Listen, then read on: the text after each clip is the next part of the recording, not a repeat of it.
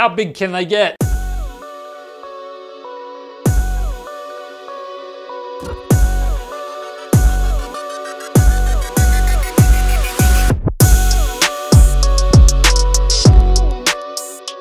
The RTX 3080 and 3090 has now dropped. And we are not only here to build a water-cooled PC with them, but we'll also be benchmarking these two beasts of a GPU against many other GPUs to see how they compare. And of course, at the end, we'll give you our final thoughts on these two GPUs. I hope you all enjoy the build.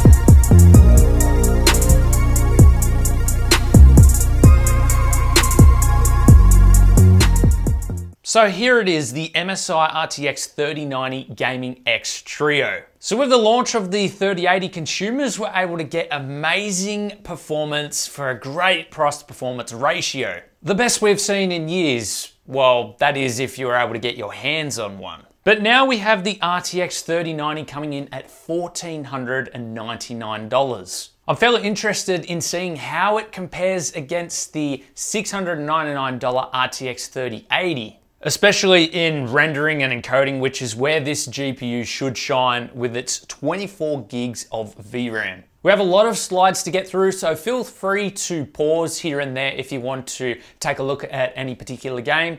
So sit back, relax, and I'll give my final thoughts at the end. Hope you all enjoy.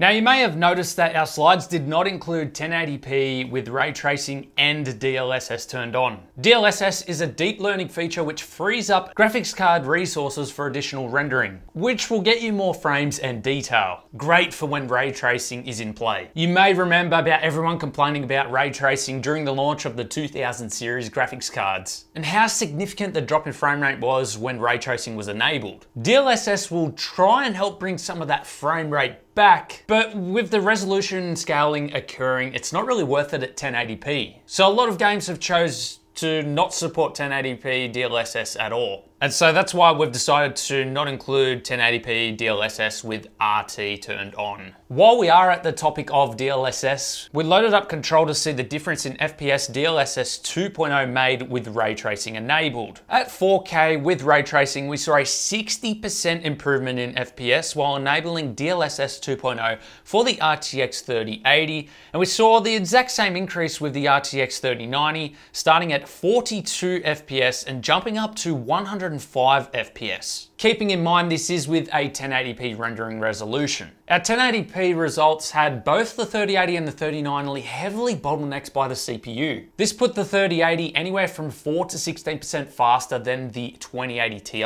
And the 3090 was roughly 0 to 10% faster than the 3080. Now I'm sure with future CPU releases that are able to handle these graphics cards, we'll see a better improvement, especially at those lower resolutions. The real place where these two GPUs shine is at 4K. We saw a 20 to 30% increase in performance from the 2080 Ti for the 3080. And there was a further 10 to 15% increase from the 3080 to the 3090 in gaming. We did end up doing a lot of game tests with the RTX 3090 because Nvidia marketed it as a gaming GPU. I believe Nvidia should have put the focus more towards a workload GPU, and that it be compared against the previous Titan RTX cards because both of them had similar amounts of VRAM. We did end up testing the GPUs in Adobe Rendering, however the results were fairly similar because Adobe Rendering is very CPU intensive even with CUDA enabled, so we're getting fairly similar results. We saw massive improvements however in Blender. The RTX 3080 ended up scoring 40 to 52% faster scores than the 2080 Ti. The 3090 beat out the 3080 by 15%. Now, while the RTX 3080 is half the price of the RTX 3090, the RTX 3090 does have its place as a workstation GPU. I would consider this option before you start looking at the Quadro cards, which is where costs really go up. It does have its place on the market, but its marketing should have been more focused on workloads rather than gaming. As a gaming card, the RTX 3080 is definitely the one to get. For productivity, the 3080 still does a really good job, but if you want to get yourself a cheaper workstation GPU, then the 3090 is there for you. One last note that I wanted to leave you guys with. We tested both the 3080 and the 3090 in a 1-hour thermal stress test. The 3080 peaked at 71 degrees and 350 watts. The 3090 ended up peaking at 76 degrees and pulled a massive 388 watts. Before we go, I'd just like to give a big shout out to my good friend Omar and Power on Gaming. Our RTX 3090 Gaming X Trio was delayed from MSI. We're actually meant to have this system out for the launch release of the 3090. However, we didn't get our GPU in time. And our GPU was meant to arrive mid this week, but it hasn't arrived yet either. So big thank you to those guys who actually had that particular GPU on hand so we're able to get this video out. It is very frustrating not being able to put out content when people really need it at that time to decide whether or not they want to make these purchases. Obviously there's lots of other videos, but I know some people were looking forward to our take on these GPUs as well, and of course to see a build with them. But we also do understand the stresses that these companies do go through, especially when there's a new product launch and there isn't a lot available for the users. So I hope you did enjoy what we did provide today.